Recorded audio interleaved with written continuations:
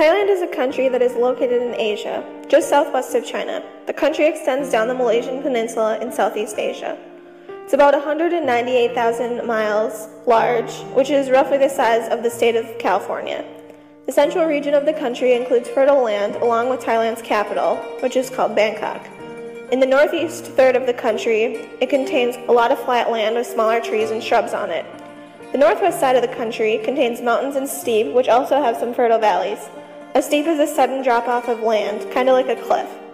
Southern Thailand has many rainforests and coconut plantations, which also helps the country's economy. Thailand's overall climate is tropical, but it does have a little cooler climate in the northern part of the country. Also, the country has rainy seasons, generally from the months of June through October. The history of Thailand, it is pretty much the same as southern China because people migrated back and forth between the two countries because they're geographically pretty close to each other. In the 9th and 13th centuries, Thailand was part of the Khmer Empire, which covered a lot of Southeast Asia. The Thai overthrew this kingdom and formed a new one called the Sukhothai Kingdom, and this was roughly in 1238. In the 14th century, Buddhism was introduced to the country, and in 1438, the Sukhothai Kingdom was overcome by the Ayutthaya Kingdom. In the mid-1500s, the Ayutthaya Kingdom was overcome by the Burmese, and the power flowed back and forth between the Burmese and the Thai. And then in the mid-1700s, the Burmese regained control. In the 18th century, the Chakri dynasty was formed by Rama I, and then Bangkok was officially established as the capital in 1782. The Thai kingdom was then known as Siam, and this worked until 1932. In 1932, the military leaders forced the government to become a constitutional monarchy, and then in 1939, the government changed the nation's name officially from Siam to Thailand. And this was done to help display the stronger sense of Thai identity for the people. During World War II, Thailand was occupied by Japan for a while, and then the Thai and Japanese became allies. After the war, the Thai became allies with the U.S., and then they became an important base for the U.S. to use for their military and intelligence activities in the region. From 1975 and on, Thailand has become home to Indo-Chinese refugees, and the present king is King Rama IX, and he's reigned since 1946. The nation has struggled with several military coups, terrorist violence, drug trafficking, crime, and problems with neighboring countries. Thailand's king is seen as a symbol of national unity. In 1991, the coup led to lots of riots and violent military response, and then royal intervention happened. In the year 2000, King Rama IX, their present leader, became the nation's longest living ruler, which surpassed Rama I. And Thailand's military has been politically active and often overthrown civilian government to impose its will.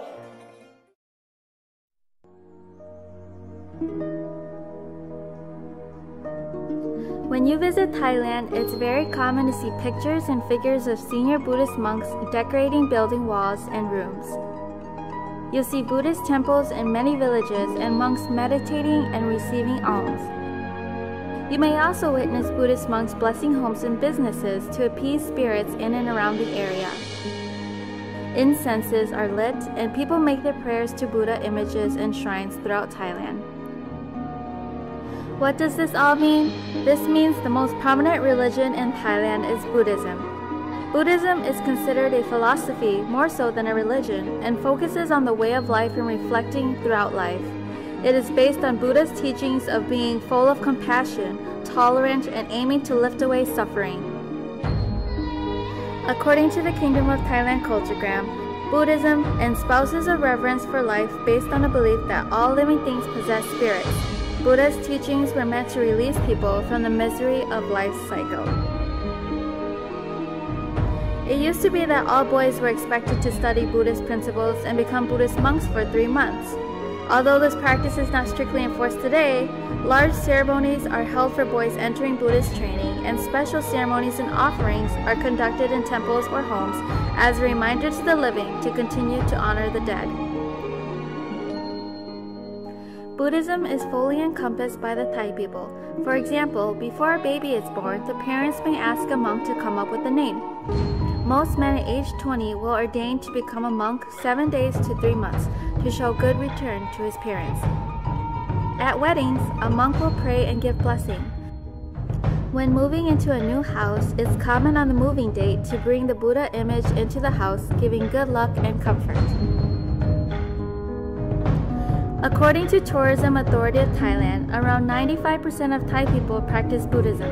Only 5% are Muslim, located near the Malaysian border in the southern provinces. You can also find Hinduism, Confucianism, Taoism, and Christianity in Thailand, but these religions are generally practiced by people living in Bangkok. Despite most of Thailand being Buddhist, the people practice religious tolerance and are very respectful of other beliefs. Religious tolerance is customary in Thailand as well as protected by Thailand's constitution.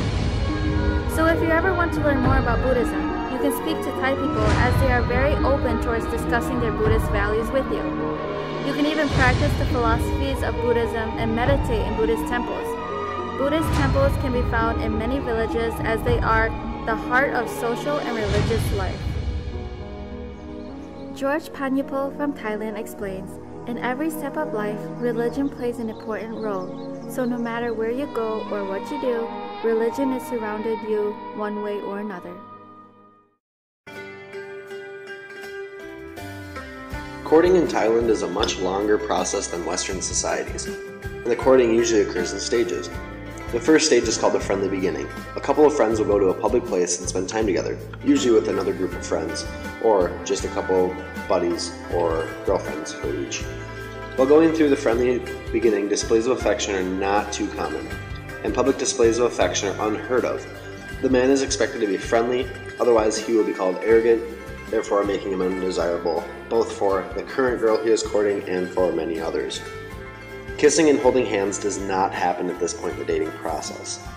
Next we have what is called the discreet Thailand dating. This is fairly similar to the friendly beginning in that couples will go out in public with a group of friends, but they are to be discreet about the relationship. They are more committed to each other at this point, however they are not ready to come out in public or to each other that they are interested. Thailand women never commit to a relationship fast, but instead they try to be pakapat, which means hard to get. This is because it is considered inappropriate to be easy to get or to be committed to someone after only a short period of time. Thai women never show their love or affection for their partner until they have had time to make him earn it and kind of test him in a way. They do this to make sure that their man is fully committed and willing to wait for them. Sometimes women will wait several years before accepting her admirer. At this point, they become makashinstan, or boyfriend and girlfriend. Once the couple has become official, they can choose when they wish to become public about the relationship. Once family and friends are informed, the man has to meet the parents of the woman. It is frowned upon to be pursuing relationships or to be in a relationship and formalize it without first informing the girl's parents. It is expected that every time a man stops by the woman's family's house, he brings them small gifts and other various kind of tchotchkes. If he has any confusions or questions about the family's traditions or customs, he is expected to ask one of the other siblings in the family, preferably an older sibling. Thai weddings are made up of mainly two parts, the legal side of things and of course the ceremonial side. The wedding ceremony is considered by a majority of the Thai people to be the wedding, even though the ceremonial wedding isn't considered marriage by the Thai government. The people consider it to be more than enough to count for marriage. When planning a marriage, it is very important to the bride to have a Buddhist wedding, for that has been tradition for many years in Thailand. While not all aspects of a traditional Buddhist wedding have survived the test of time, many weddings contain various parts of the tradition. When married, a dowry is expected by the bride's family, but once the couple is married, the dowry is usually returned to them as a wedding gift, if the family is approving of the wedding completely. Most weddings are performed and take place in a home.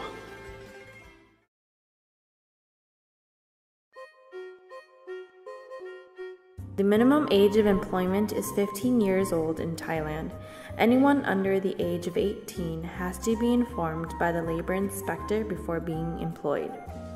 Pregnant women and workers ages 18 and under aren't allowed to work between the hours of 10 p.m. to 6 a.m., overtime, or on the holidays. An expecting mother is protected under the Labor Protection Act of 1998, so employers aren't allowed to terminate work for women just because of pregnancy. Women are granted 90 days of maternity leave, including holidays. Employers must pay the wages during the leave period for 45 days, and the Social Welfare Fund pays the other 45 days.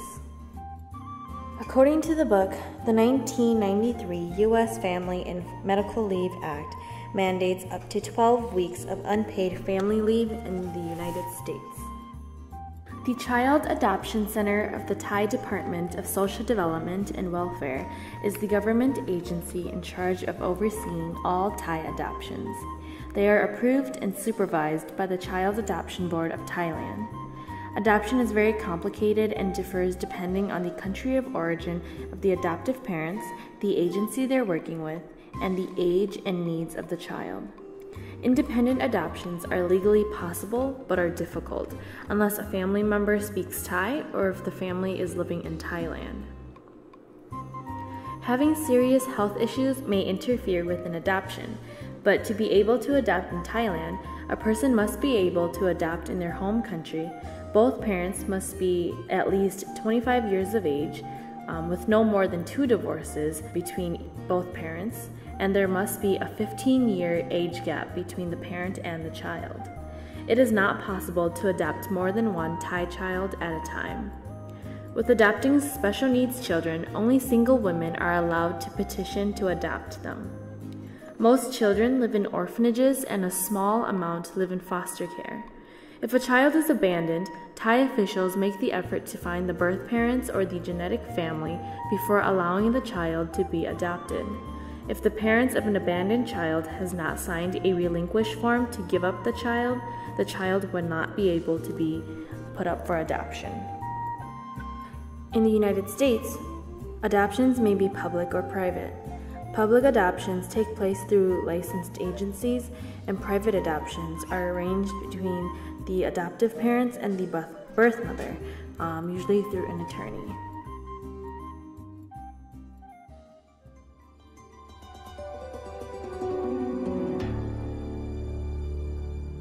In the year 2011, the movie Hangover Part 2 was released, and for those of you who don't know, the film took place in Bangkok. The film portrayed Thailand as having a lot of trannies, so they got the stereotype that Thailand has a lot of trannies, which is clearly a stereotype because that movie was just for pure entertainment. Another stereotype that Americans have towards Thais is that Thais don't read.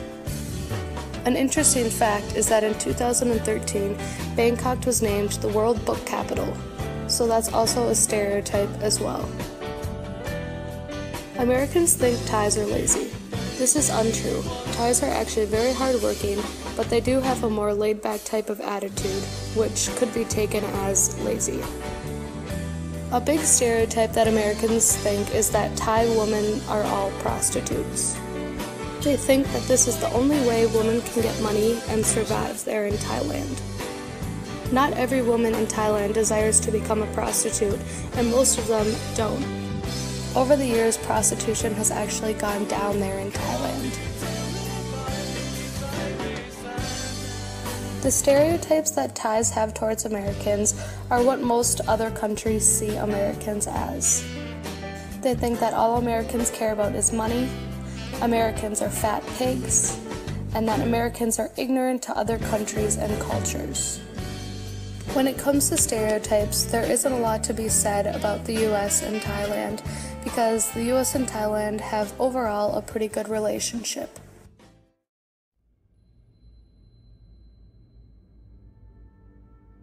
In Thailand, there has been one major current event since May of 2014. Last May, the military took control of the country, which then led to the removal of the Prime Minister and 9 cabinet ministers by the nation's constitutional court. Their government system was overthrown and is still not in control today. For the past year, the military has been in control and running their government. A more recent current event happened on February 10th, where the laws were created essentially allowing the military to have absolute power over Thailand. When the country first took control in May, violence broke out into the streets, causing deaths and injuries. This was a big ordeal in Thailand and still is today. Another current event is that Thailand's Songkran Festival just finished. This festival takes place from the day after New Year's until April 15th. This year, a total of 1,450 homeowners left their homes in the hands of the police for them to watch over during the festival. This next current event involved 2 college students in Thailand. This past month, 2 college students have been sentenced to 2.5 years in jail. This is because in a university play that was put on, they insulted the monarchy. There is a law against this, and originally their prison time was supposed to be 5 years, but it was cut down to 2.5 years. This next current event has to do with the elephants in Thailand. The elephants in Thailand have been causing a little safety issue with the way they are acting out. There was an incident not too long ago where an elephant charged at a car full of tourists to protect its family. Another incident occurred when an elephant smashed the bumper off of a car in one of Thailand's largest national parks. A source says there isn't much that can be done besides trying to keep everyone safe. In regards to current events involving the US and Thailand, there wasn't very many. But on April 12th, at a local tourist destination in Thailand, a bomb exploded. This bomb killed 8 people at the tourist destination. This has worried Thailand, and whether their tourist destination will not be as popular due to the tourists having a fear of their safety.